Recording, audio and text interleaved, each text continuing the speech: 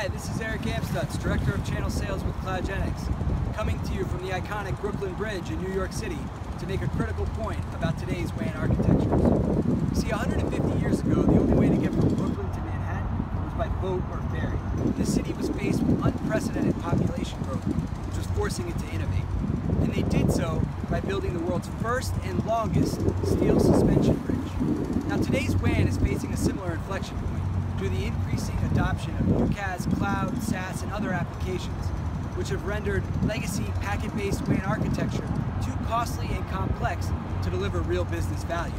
And that's why CloudGenix is delivering the industry's first and only application-defined SD-WAN fabric, which allows you to eliminate the need to manage complex routing protocols, and you simply manage application SLAs for security, performance, and compliance.